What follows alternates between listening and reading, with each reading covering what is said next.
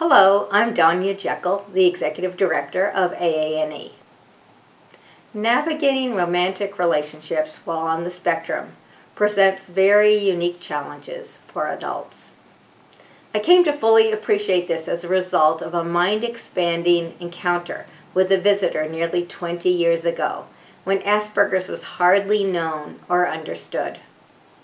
A woman walked into the A&E office and told me her husband had died the night before, but she was unable to put him to rest without fully resolving her confusion as to what was different about their relationship.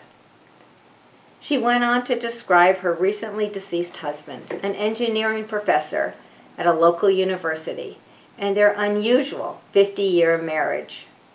He was a brilliant man, committed to his work, a dedicated father, an adequate provider, yet a husband who displayed little physical or emotional intimacy.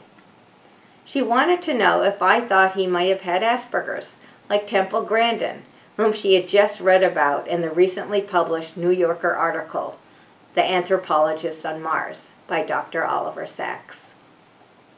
During that visit, I realized that neurodiverse marriages, where one or both partners are on the spectrum, can be different in many critical ways. We know from a survey we conducted of partners in neurodiverse relationships that 96% of respondents felt that being in a neurodiverse relationship was difficult or very difficult. Of course, every relationship, neurodiverse or not, is unique and has its challenges. But over the years, I have seen a pattern emerge of specific issues neurodiverse couples encounter. For example, differences in executive function, which affects the execution of tasks that require multiple steps.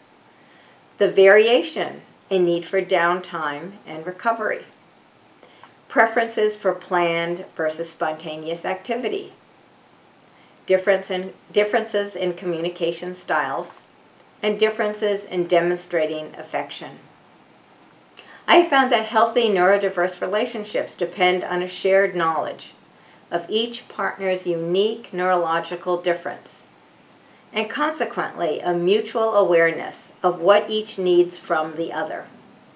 With clear understanding, a couple can create a roadmap to navigate their distinctive journey with acceptance, incorporating informed accommodations, realistic expectations, and clear communication.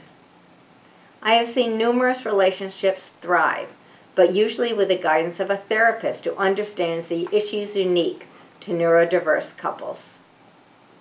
In response to a clear need for partner support, AANE started its first couples group in 2001, which I led with psychiatrist Dr. Laura Weisberg. Following that group, through articles, talks, specialized support, and expert services, A&E became instrumental in expanding general awareness of and knowledge about neurodiverse marriages and partnerships. A few years ago, I connected with Rita and Andre Friedman, who were struggling to find relationship help for a family member on the spectrum. After searching to no avail for a couples counselor who understood Asperger's, they realized that very few couples therapists understood the intersection of partnerships and autism. A&E was one of the few organizations that had the resources to build a quality online training specifically for therapists and make it available to a national audience.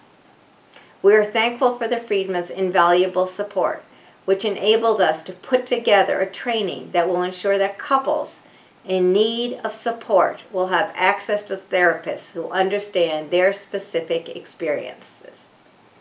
The Peter M. Friedman Neurodiverse Couples Institute will be launched in September, and we are inviting therapists interested in being trained to be part of our inaugural program. Please see below for more information. Thank you so much for listening, and I hope you have a relaxing and enjoyable summer.